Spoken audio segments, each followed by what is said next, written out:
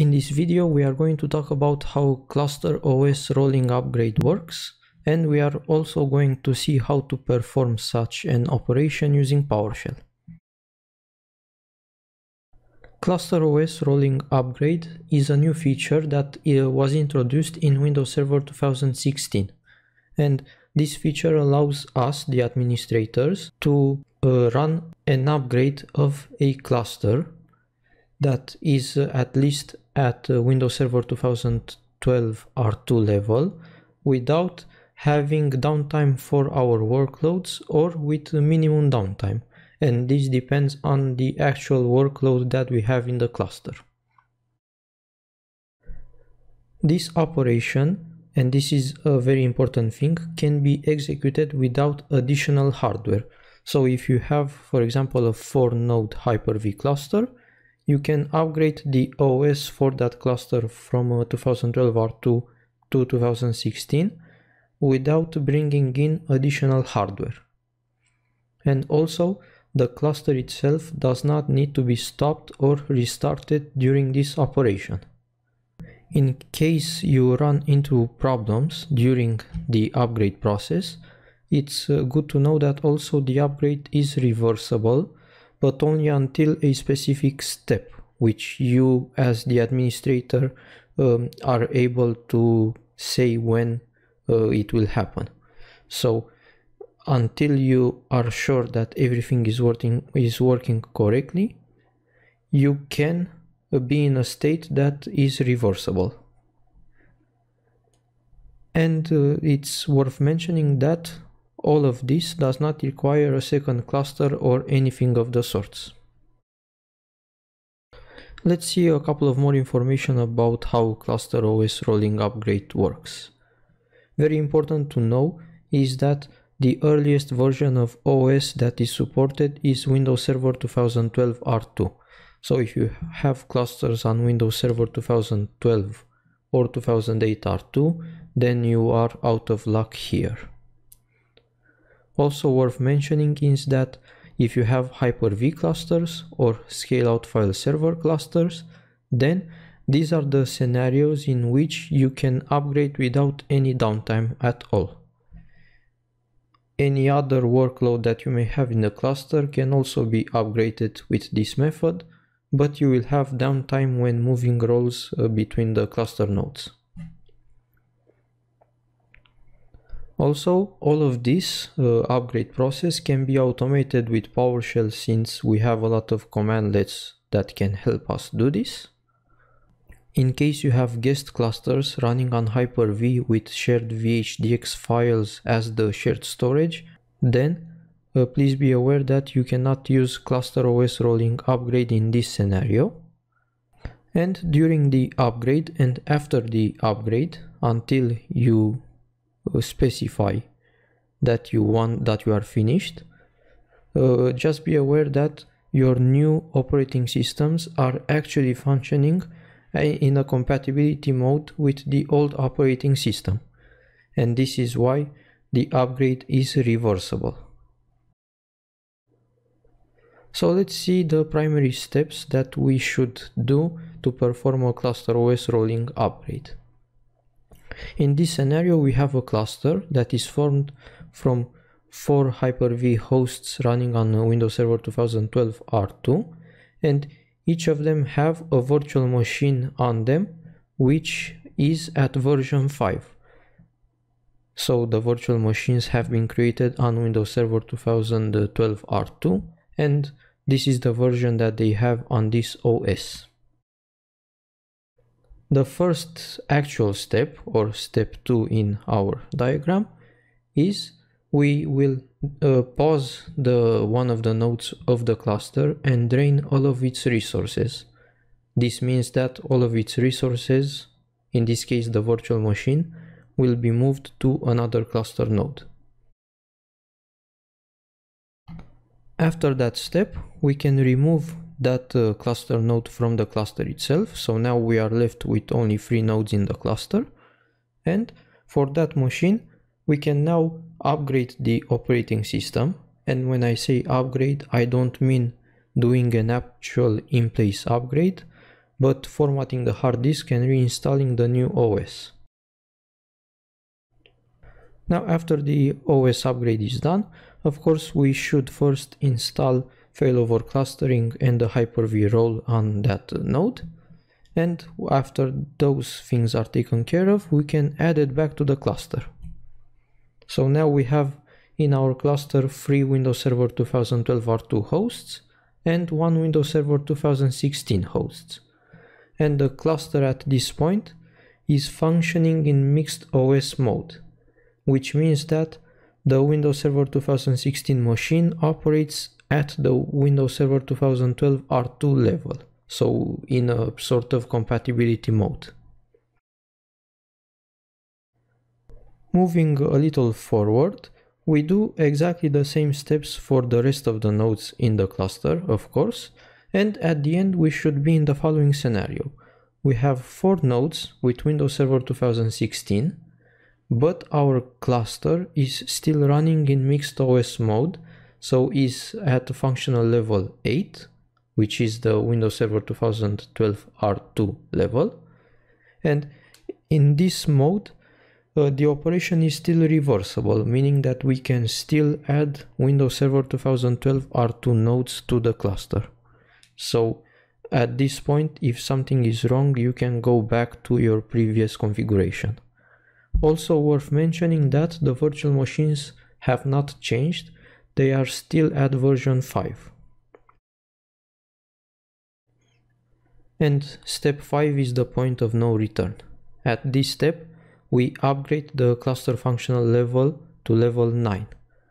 This means that now the cluster actually operates in Windows Server 2016 mode, so now it benefits from all of the enhancements brought in Windows Server 2016, but at least the VMs are still in version 5, meaning that any of these VMs could be moved to another server that is running Windows Server 2012 R2 and it would still work. But the cluster itself is not reversible anymore. Now you can only add Windows Server 2016 and newer nodes. And in the last step, which we will not cover in this video but in the next one, we can also upgrade the virtual machine versions. So now we can upgrade them to version 8, which corresponds to Windows Server 2016 hosts. And this means that now the VMs get all the new features that a VM on 2016 has, but they cannot be moved on a Windows Server 2012 R2 host. And basically that was it for the way to upgrade your cluster nodes to a newer OS, but there is also an alternative way which is a little more expensive, but it might be that it suits you better. You can also perform a rolling upgrade in case you already have extra hardware, and in this scenario you do nothing to your existing nodes, you just add the new nodes to the cluster one by one, then you start evicting the old nodes and you remain with the 2016 ones. So this way basically you may consider it that it's a little less risky, but of course it's also a little more expensive because you have to have 8 servers instead of 4. And in case you want more info, because I only covered some basic stuff here, you can access this link and you can read a little more about this process. For example, a little more steps in between the upgrade process, like backing up the cluster database and so on. Now let's move on to the code and see how to actually perform a rolling upgrade. Okay, so I am logged on a domain controller from my environment, and with PowerShell remoting I am connected to one of the nodes that will be part of the cluster. So HVS04C is one of the Windows Server 2016 machines that I will be putting in my cluster, and at this point I have a 2-node cluster that is formed from HVS04A and HVS04B, and I have also two virtual machines created on one of the nodes each. And like I said, on standby I have already created two 2016 nodes, 04C and 04D, and I will be adding these to the cluster. And by at this point, you guessed it, I will be performing a rolling upgrade, not by replacing each node one by one, but by adding two new nodes to the cluster and then removing the other ones, because it's a little more simpler and less time consuming to film this video. But the steps and the code is similar. Okay, so in our case now, we don't have to first remove any node because we are not doing that scenario. So we can start adding the two cluster nodes to the cluster first. And these are the commands to add them, but we have to run each command from the specific host.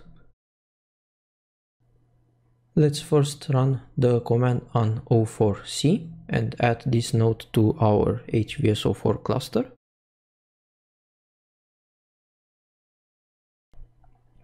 And now this node is added to our cluster. We can move on to the D node. And let's add this one also.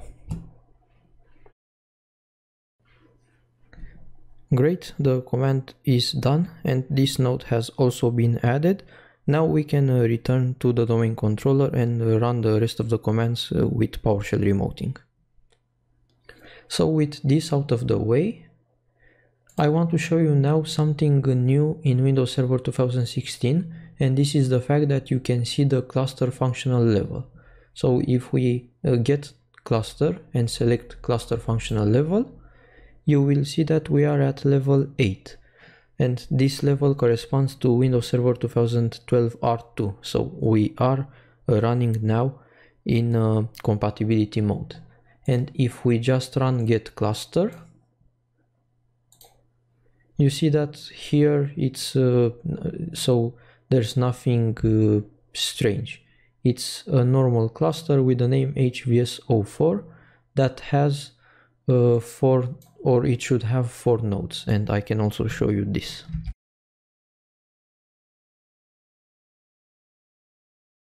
And you see now we have A, B, C, D. These two are the 2012 R2 nodes, these two are the 2016 nodes, and these two will be gone from the cluster in the next commands.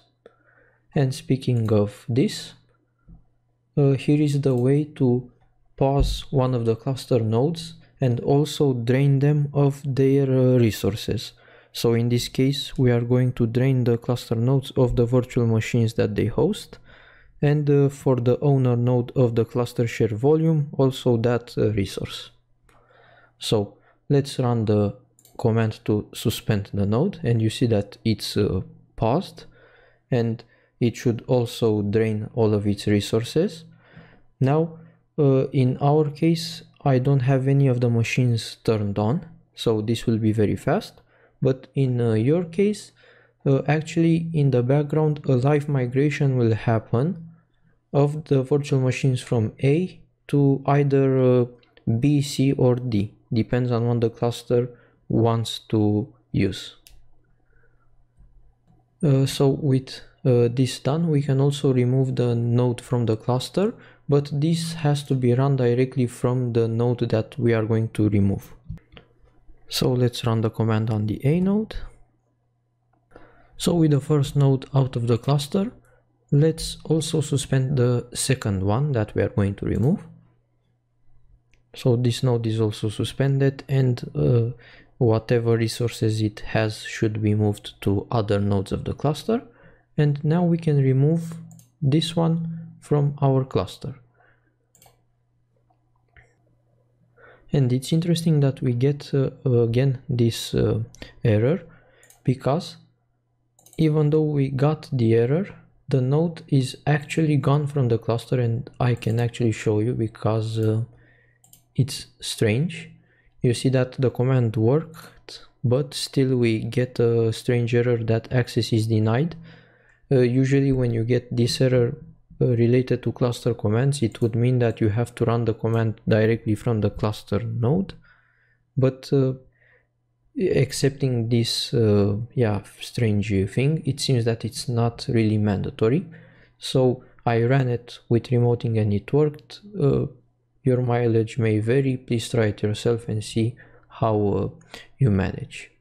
But with this said, now we have a cluster with only 2 nodes that are running Windows Server 2016, and you can see that the 2 virtual machines are now on C and on D, so everything is okay from this standpoint.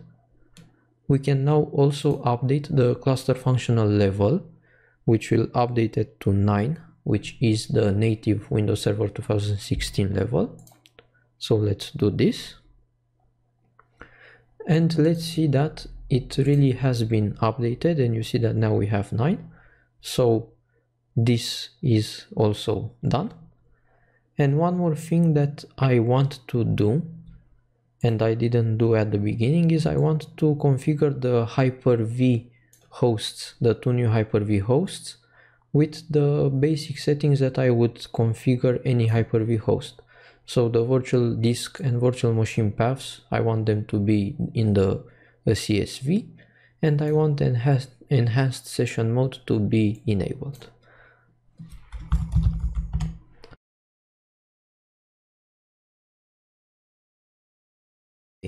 So with this we managed to perform a ClusterOS rolling upgrade.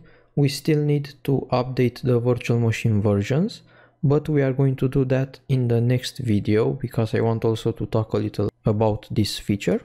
So stay tuned, like the video if you enjoyed it, also share it, subscribe to my channel to see when I put out new videos, and thanks a lot for watching.